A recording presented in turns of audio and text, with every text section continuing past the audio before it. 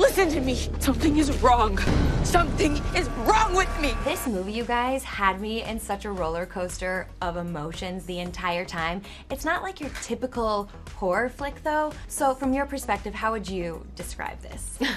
This has been so difficult. It's challenging to describe because, first and foremost, there are a lot of things that are spoilers about it because the movie pretty quickly makes sure that you're aware that what you're seeing is probably not the objective reality of the situation. And so it's really hard to describe beyond two cellists who came out of the same academy end up judging a competition together in Shanghai, and there's a lot between them. Yeah. Even though they have never met.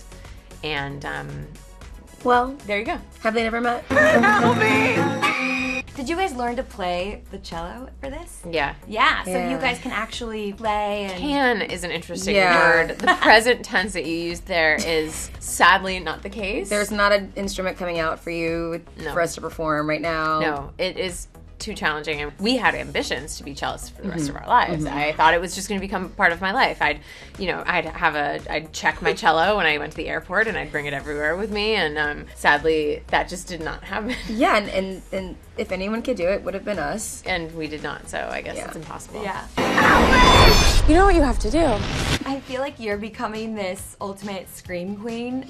Did you think about that going into this, following this success of Get Out? I think I'm the opposite of a scream queen. In that I'm not doing much of. I'm making other people. You're making other people scream. Yeah. What I thought about going into it from Get Out was just that Charlotte, my character in The Perfection, is so nicely picks up on and uses the associations people might have with me from Get Out, and in a way that I think works for the movie and is helpful to the movie. I knew that in some kind of meta way, if people are fans of the genre, they might have seen Get Out. Going into this, it will be helpful. It's not like I said only send me scripts that are psychological. It just happens to be because I think we both feel that you can get into more intense subject matter in a different way in this genre, and I think that was attractive to both of us when we read the script. Absolutely.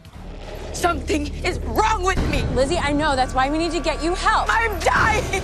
There are some very steamy scenes in this movie. Yes. And I always hear that sex scenes are the worst to film.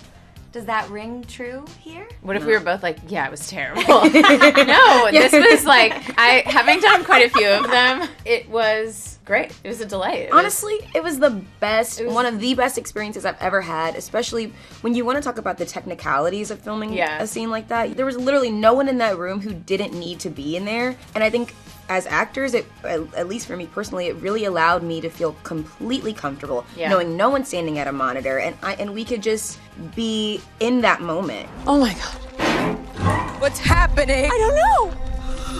Oh my God. Obviously, there's themes of competition and jealousy, and I feel like we very much live in a world and even this industry where women are constantly pitted against other women. What's the solution to that, and have you guys experienced that in Hollywood? Duets. That's what I would say. A duet is the solution to that. That's cool. There's not one solution to any problem. I think that's the way things are resolved, is coming at them from different angles and everyone having great ideas, because when everyone gets an opportunity to try to resolve something, you think about the civil rights movement. You needed people who were protesting, you needed people who were lobbying, you needed lawyers, you need everyone from different angles. So when it comes to solving this one issue, I think it's a matter of the duets, and it's a matter of the choir. It's a matter of everyone being a part of the solution, and not just women. It's a matter of the men being in the room too. I love that. Well, on the flip side, there's also, women empowerment is kind of a message in this movie in a sense. Can you guys speak to that and what you hope people will take away after they finish watching this? I think what you're seeing is just to hopefully reel in all of the strangest, weirdest, most imperfect ways, ironically given the title of the movie, people. And I think that our characters are people who are on their journey to figuring out who they are, what they want, who they are when no one's looking, and how to be that person when people are looking. And I think for anyone, that ends up being when you feel most empowered and most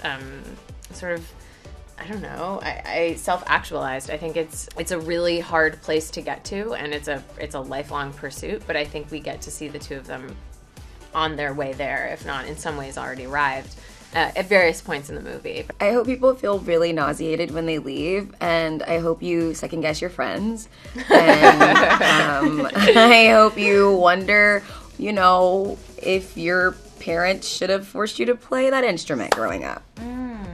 Very different answers to one question. Yeah, no, but I like both answers. I feel like this movie is going to take off in the way that Bird Box did. Like, it's going to That would be great. massive. That's Are you cool. guys ready for that? Yeah. Yeah? We'll be here. Yeah, we'll be in this exact hotel room. Come find us. The lights will go out, I'm sure, and we will just be sitting here with that behind us, and we're ready. We're just ready. We'll probably change, maybe shower a couple times before May 24th. That at least we could do. Yeah, that's we're ready. We'll be there. What is it? I don't know. What the f***? Look, you are.